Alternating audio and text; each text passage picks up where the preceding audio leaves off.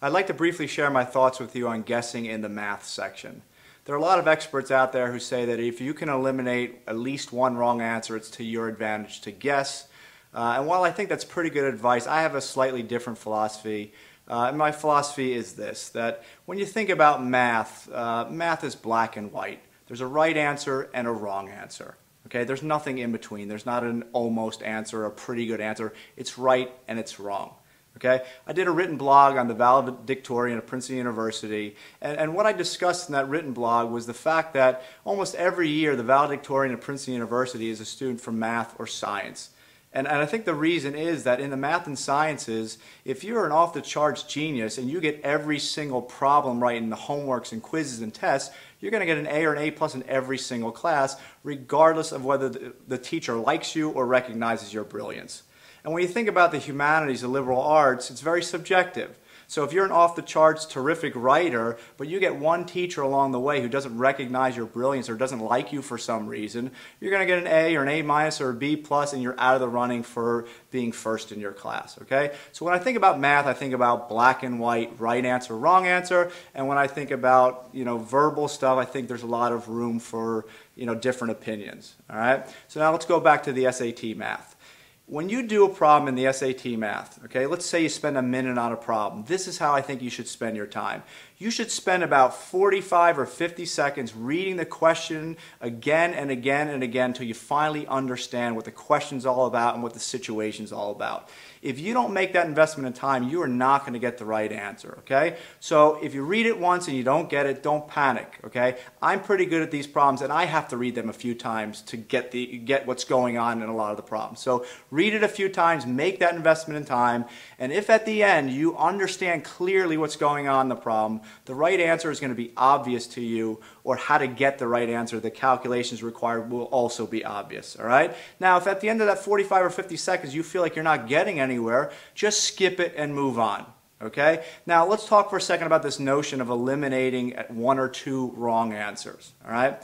This is my philosophy.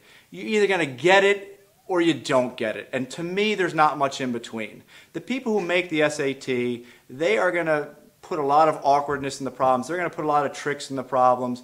And if you're not clearly understanding the problem and getting one single answer, what makes you think you're narrowing it down to the right two? Okay? So my philosophy is, if you can't understand the problem fully and completely, you probably aren't seeing all that's there.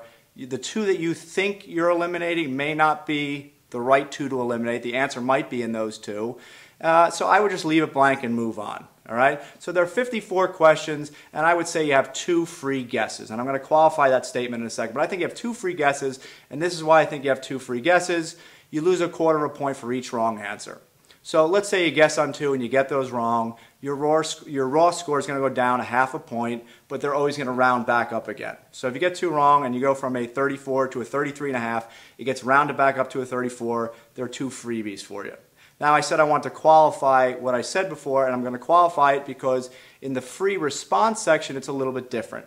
There are no answer choices, and so there's no penalty for a wrong answer. So when you get to the free response, that's number 9 through 18 in usually the middle section, you can guess wildly if you want, all right? You should obviously read the problems and try to get the right answers, but let's say you're running out of time and there are 3 you haven't gotten to. Before time is called, you might as well just write down some answers. Now, what should you write down if you haven't gotten a good look at a problem? This is my suggestion. If you can spend a few seconds looking at a problem and getting a feel for it, and let's say, for example, it's a problem on probability, and you know the answer is going to be 0, 1, or something in between, clearly you want to answer in that range. You don't want to throw down the number 20, okay? But if you get to a problem that, you have no idea on, or you don't even get to a problem and you want to put an answer in to at least give yourself a chance, my suggestion is you put down the problem number. So for number 18, write down 18 as your answer. For number 16, if you haven't gotten that one, write down 16 your answer. Why do I give that advice? I've done a lot of SATs over the years, and oftentimes the answer will match the problem number in that section. It's better than nothing, so give it a shot. Hopefully my advice, while it's a little different than what you might hear from other experts, will help you maximize your score.